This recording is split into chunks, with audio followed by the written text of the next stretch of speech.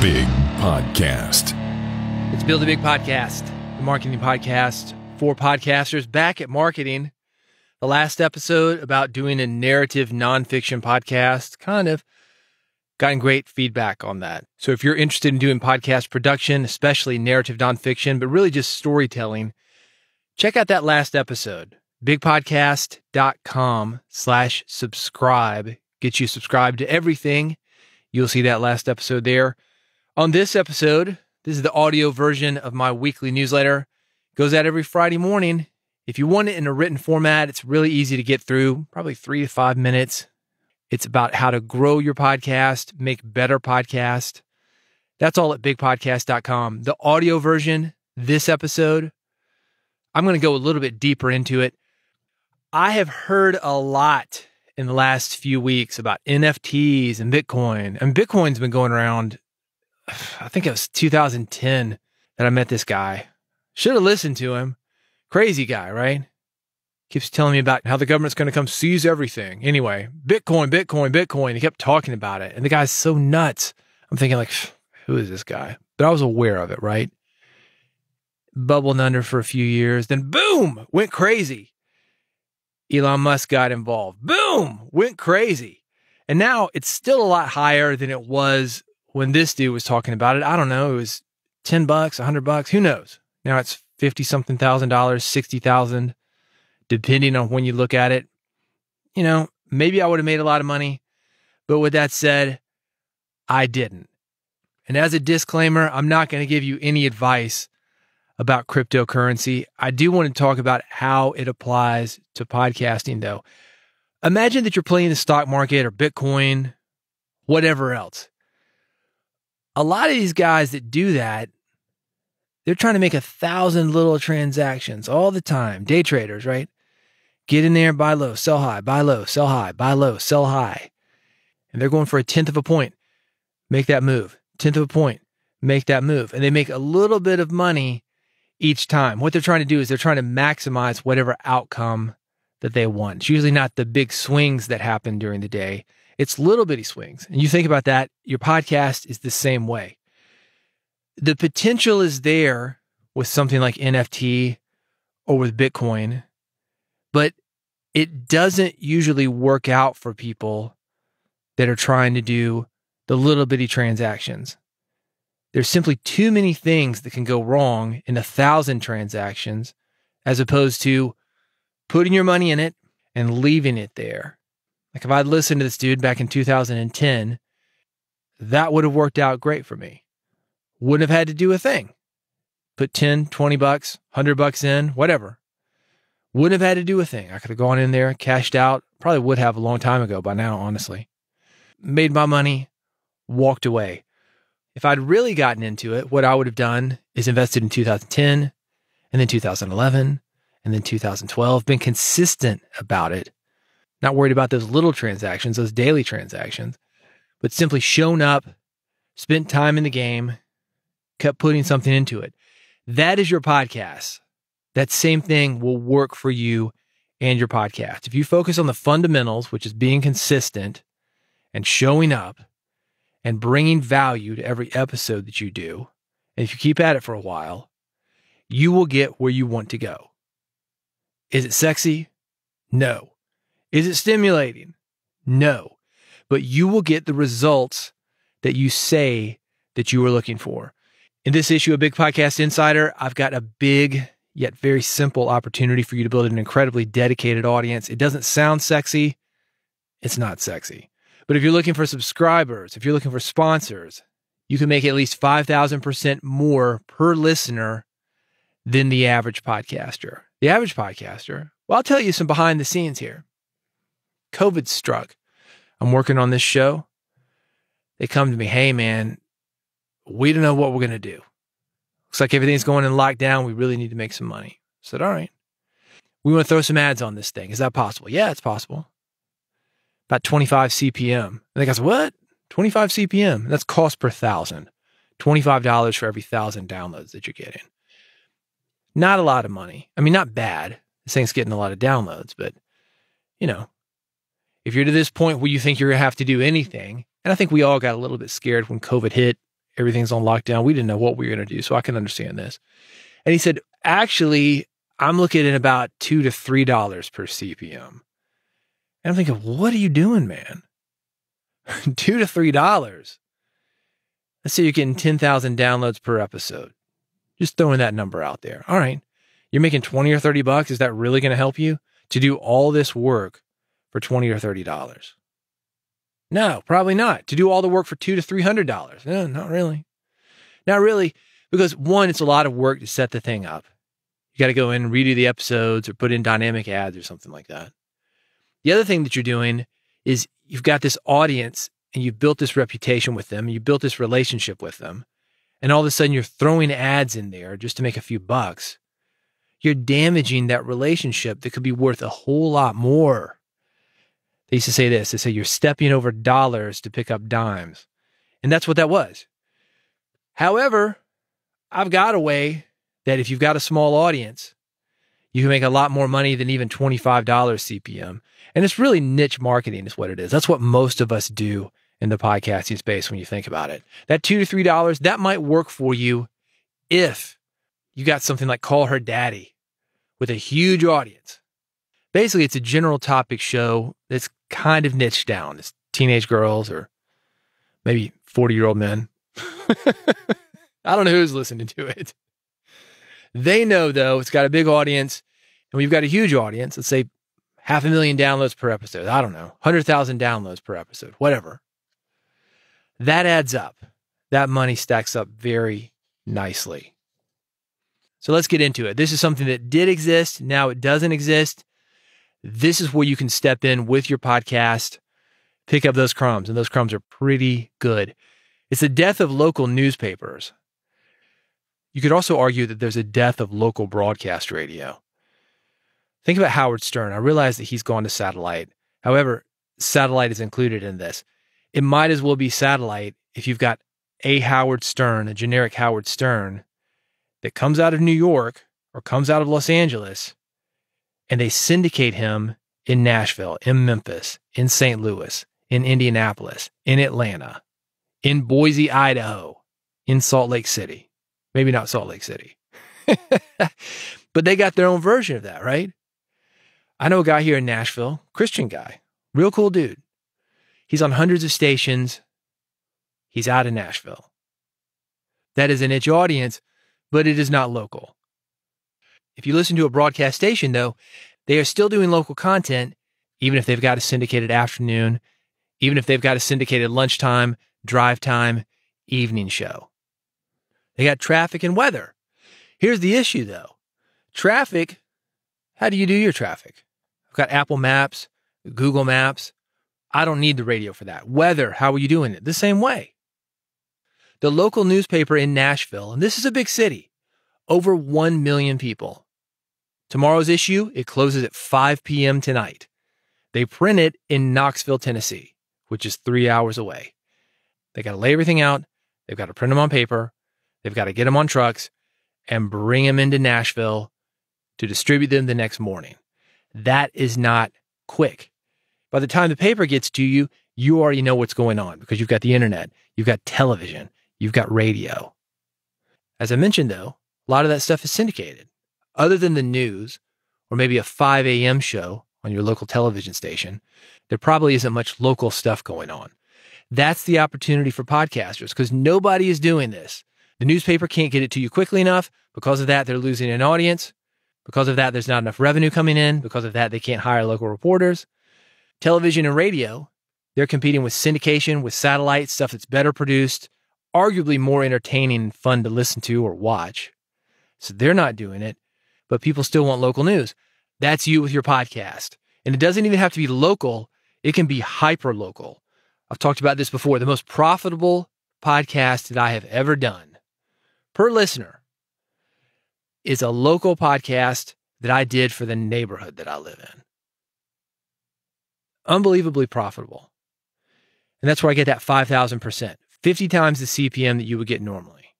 It's not bad. And more or less, it was just a calendar. Pretty easy to produce. I could do it in one take with a few edits. 10 minutes. Let people know what's going on in the neighborhood. Easy. Now, who would want something like that? Local coffee shops, the local real estate agent who wants to own the market. It's not everybody that they're looking for. They just want that few hundred people that can actually walk to the coffee shop or drive past the coffee shop. That realtor, she's not going to be able to sell a house in Los Angeles if she's in Nashville. She might not even want to work all of Nashville because certain parts of Nashville are more profitable than other parts. So you see where I'm going with this. The death of local newspapers, a huge opportunity for podcasting. I've got more information on this. It's newsletter.bigpodcast.com. Next up, cancel culture and podcasting. Cancel culture does not apply to podcasting. I got into podcasting in 2005. It was an offshoot of radio for a lot of people. We, early podcasters, built it and we were resilient. Nobody was listening, but we kept showing up and we brought people to us. Things have changed though. We've got way too many podcasters. We've gotten soft. We keep talking about cancel culture, playing the victim card, expecting some internet properties, YouTube, Facebook, name one, to bring an audience to us and automatically distribute whatever it is that we want. People either want what you want or they don't. Sometimes they don't want to deal with you. I want to take it back to the local thing. If I say, I want to turn my house into a check cashing store, a liquor store, and a strip club, you could try to do it, but there are consequences. It's not cancel culture because somebody's not going to let me do that. People just don't want to be associated with that. You wouldn't want to live next to it. Same thing with your podcast. Some people don't want you on their property. So you can't complain, cancel culture, cancel culture. Oh my God. Build your own, man. Be like those early podcasters. Build the network yourself. Figure out a way to get your podcast out to people yourself. You don't need to go to YouTube or Facebook. Either do it or you don't. Nobody is censoring you. People and companies might not want to be involved with you, but it doesn't keep you from doing it. What I've got linked at newsletter.bigpodcast.com. It's a great episode with Mark Maron. A lot of comics, Mark Maron is one of them, they are edgy. Dave Chappelle, edgy. Nobody's censoring Dave Chappelle. They're not censoring Mark Maron, but they don't want to necessarily be involved with them. There's a huge difference. If you don't understand it, learn it. Even if you do understand it, this is a great episode. Newsletter.bigpodcast.com. I've got it linked. Next up, this is funny to me. It's the Charlotte Podcast Festival, also known as the CLIT Festival. CLT. Is that right? Is it just CLT or is it CLIT? I don't know. Charlotte Podcast Festival. It was named one of the best podcast conferences by Buzzsprout. It is worth a look. It is virtual. It is free. November 30th through December 4th. Again, free and open to the public. It's got panel discussions. It's got seminars on podcasting, like how to record, edit, host, market podcast. There is a virtual networking event for podcast fans. You should check out that virtual networking event. There was an event here in Nashville. It's been a couple of years. It's called PodX. PodX was at the convention center. The convention center is huge. There could have been 10,000 people there. They wouldn't have filled it up. So PodX shows up at the convention center. I guess they think a lot of folks are going to show up. I don't know. 200 people did. 200 people. Didn't work out. They had a lot of big sponsors. Netflix was there. I did an episode in the Netflix studio when I was there. But podcasters themselves, except for those 200 people, fans did not show up. However, the best thing for me, I was able to connect with those fans in a way that I wouldn't have normally been able to. And they weren't fans of me. They were just fans of podcasts. I remember talking to a young lady. She might have been, 18, early 20s.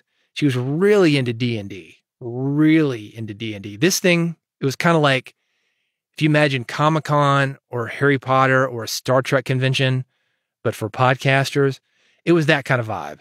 There were guys dressed up like superheroes and aliens and things, but they were into podcasts. Not people I would have normally met, but I was there and I had a great time talking to them.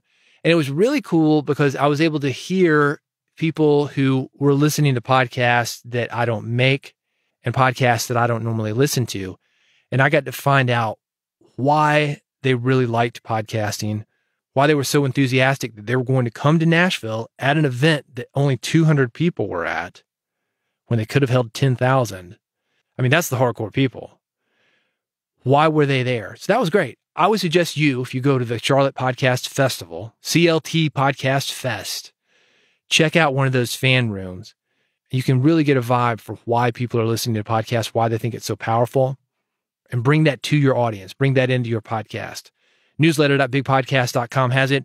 Next up, ACX audiobook production using Audacity. You know I'm a big fan of Audacity. I'm recording and editing this podcast on Audacity right now. If you're considering using your podcasting talents to produce audiobooks, which I know a lot of people are, there's a short and very cheap course from a man named Mike Adams that is amazing. Mike has a great Audacity course. It's on Udemy, and I wrote off Udemy. I said, junk on Udemy, man. That's one step above free YouTube videos. Even the free YouTube videos are better than Udemy a lot of the times. But I saw this course by Mike Adams, this Audacity course. He won me over. I said, man, Mike, you're charging like $20 for this thing. It's actually really good. It should be like $100 or more. He said, I want to make it affordable to people. He's back with that same philosophy. He has an ACX audiobook production using Audacity course. It will be very helpful for you if you are looking to get into audiobooks, whether or not you're using Audacity. I've used Audacity for hundreds of projects. Like I said, I'm using it for this podcast. I used it for the audiobook version of my book, Big Podcast. If you haven't heard that, bigpodcast.com/book. You can download it for free. I bring these things up because I'm pretty comfortable with Audacity. I watched this course from Mike, still learned some things. It's worth it. If you use Audacity, if you're looking to get into audiobooks, check it out. I've got everything linked. Newsletter.bigpodcast.com. UCast, Podcast Advertising Marketplace. This is a true story. This came through just a couple of hours before I did this newsletter. I got a request to run podcast ads for a male grooming company. You know what I'm saying? Here's what they wrote me. We came across Build a Big Podcast and think your content is a great fit for us. My name's Ann, and I'm reaching out on behalf of the audio marketing team at Manscaped. Manscaped. Use your imagination. So I go to their site. They've got products like the Lawnmower 4.0. They've got anti-chafing boxer briefs. None of it has to do with podcasting, but I guess they feel like, I don't know, I've got a male audience. I don't, strangely enough. Well, half men. I've got a lot of women that listen to this podcast. And maybe these guys thought it would be a good gift. The women who listen to Build a Big Podcast, maybe they like a nicely shaved man, nicely manicured lawn. Maybe they'd be into Manscaped. Didn't make sense to me. If you've got your email listed in your RSS feed, you've probably gotten requests like this. This is exactly what I was talking about when I was talking about CPM advertising. These are the guys that are paying $2-3 for every 1,000.